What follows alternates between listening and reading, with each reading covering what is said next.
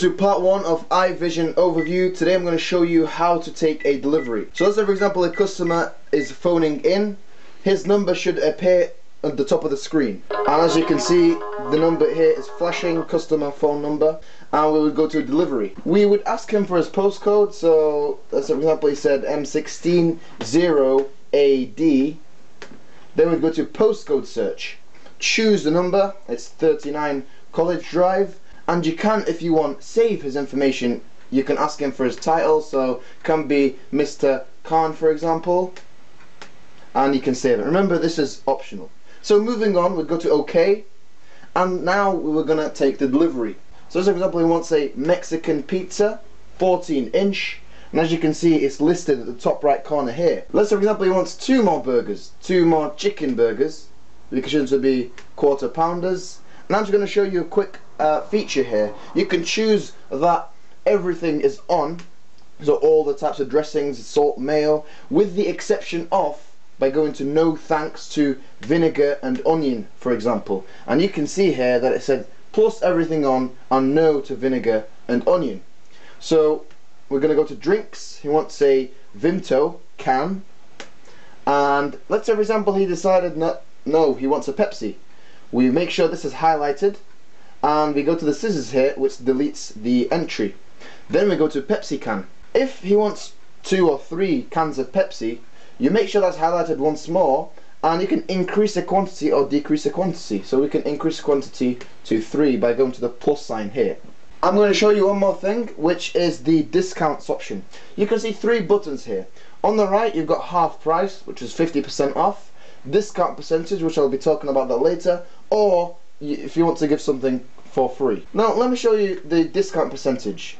You can see here that you have a percentage and a value. You can select to discount a certain percentage of your choice, or you can set a value that you want to give a discount for. So I can for example set £2.50 off, and then I can choose the reason why I've put off £2.50. Let's say for example it was a special offer, and then I can select whether the discount offer would be on the current line of the can of Pepsi for example, or on the whole order total.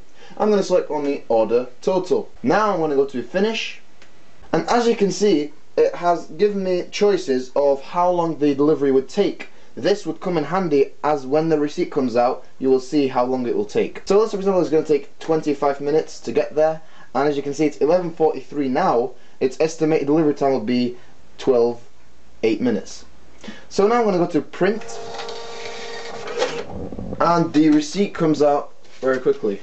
So let's analyze what's in the receipt. Firstly, you have the address of the takeaway with the information of the customer if you decided to record his information, and obviously his address, and these are the list of items that the customer has ordered, and it gives you here the change that it's estimated, and also the date and time and the delivery time, as well as how it was paid for, cash or over the internet. I'm going to show you how to take an order from a customer who's in the shop.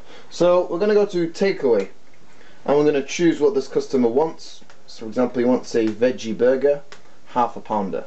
As I've showed you previously, you can choose that he wants everything on with the exception of jalapenos and mayo. Okay, so now I'm going to show you how to take an order from a customer who's inside the shop. So he wants a takeaway. We can choose for example that he wants a pizza, a Mexican pizza, 14-inch, and you can choose to put on extra toppings. We can choose for example that he wants jalapenos on the whole pizza, and if for example he's sharing the pizza, he can choose that in the first half of the pizza he can have garlic butter in it, and in the second half he can have sweet corn on it.